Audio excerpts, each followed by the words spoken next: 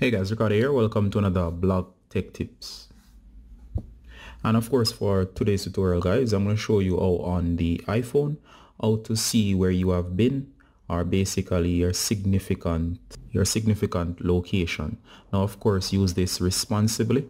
And of course, this applies to anybody who has a iPhone. Now, of course, here we go.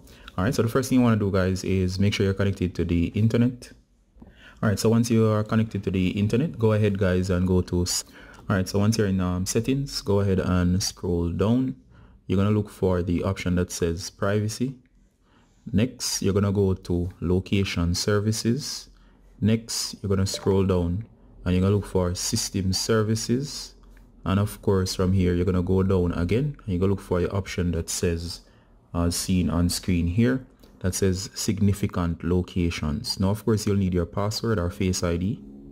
Just go ahead and tap. And of course, once it's unlocked, you'll see your entire history here. And notice that it's on. You can always turn this off. And it shows you what it is. It says allows your iPhone to learn places significant to you in order to provide useful location related information on maps, calendar, photos, and more. Of course, this if you think this is too invasive, you can always turn it off. And of course, down here you can see the main locations. I might blur mine out. And of course, for any major local, you can click to get further detail, or you can clear the history, or you can edit specific points. So for example, here I can select this one that I have on screen here. It will show you a map location. I can also look at the individual entries in the same area, and if I wanted to, I can hit edit and I can delete, or I can leave as is. It also tells you the number of visits and so on.